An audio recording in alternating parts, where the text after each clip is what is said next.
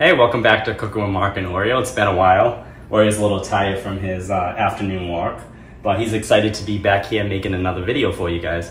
One of my favorite gay YA writers, Robbie Couch, brand new book out. So I wanted to make a recipe from the book because I got a recipe from Ben's world famous Blue Velvet Brownies, which is from the book. Every time I read a scene involving this bakery and these brownies, I had to have them, had to try them. So I reached out to Robbie for the recipe.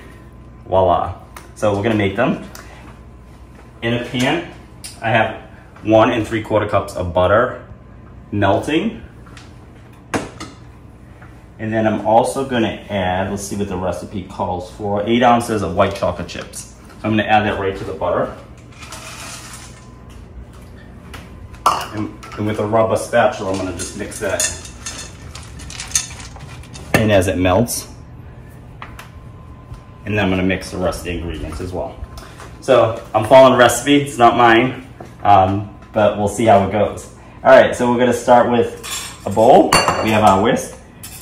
We're gonna whisk together 2 eggs, 2 whole eggs,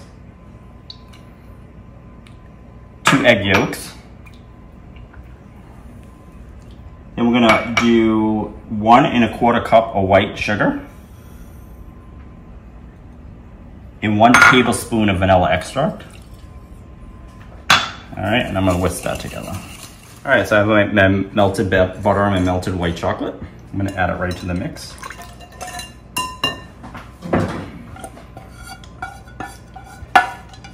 So I'm gonna use a rubber spatula to get it all out. And then I'm gonna whisk that together. And I'm back again. Again, we're making Blue Velvet Brownies from If I See You Again Tomorrow by Robbie Couch. He also is the author of The Sky Blues and also Blaine for the Win, which was his first book. I've read all his books. His books are amazing. You should definitely check them out. So next step, this is the fun part. You want to add some blue food coloring. The more the blue, the better. In the bakery in the book, everything was blue. So I'm gonna do a couple of drops. I'm gonna whisk it together to see how blue it is. Ooh, perfect color. Yeah, look how nice and blue that is, perfect. All right, now time to add the drier ingredients. We have 3/4 teaspoon of salt. Then we have 1 3/4 cup of white flour. I'm gonna put that in there right there. And then instead of whisking it, you're gonna use a spatula or rubber spatula works good. You're gonna fold it in. You don't wanna over mix it. That's why I'm not using my mixer today, because you wanna just mix it by hand, because you wanna over mix it. All right, as you can see, it's nice and mixed. And now we're gonna pour it in a prepared pan. I have an 8x8 pan with some parchment paper.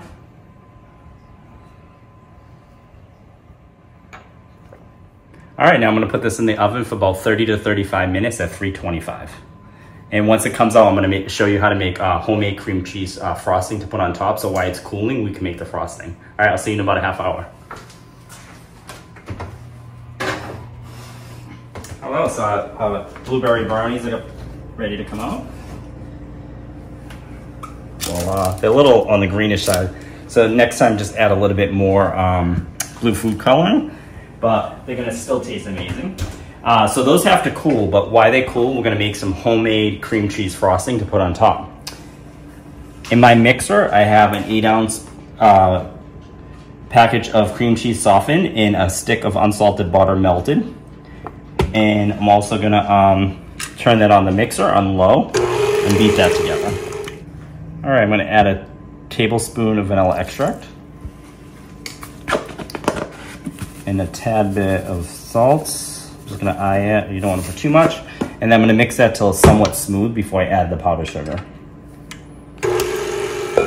Now I'm gonna add 4 cups of powdered sugar.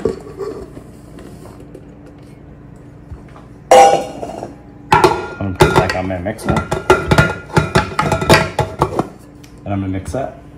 And voila, we have homemade cream cheese frosting. All right, so that's our cream cheese frosting. We're gonna let that sit aside until brownies are cool. So let those cool for about 20 minutes. Then we're gonna put some cream cheese frosting and taste how amazing these blue velvet brownies taste. See you in a little bit. Hey, welcome back to Cooking with Mark and Oreo. Oreo's excited. I'm finally done in the kitchen. He's ready for some cuddling and some playtime. But here's our finished products of our blue velvet brownies covered with homemade cream cheese frosting. Let's see how that tastes.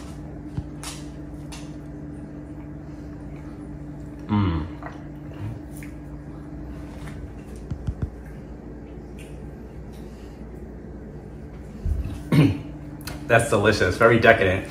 I hope you enjoyed this video. Check out all our videos. If you haven't subscribed yet, hit the bell button. Make sure you subscribe, and we'll see you next time.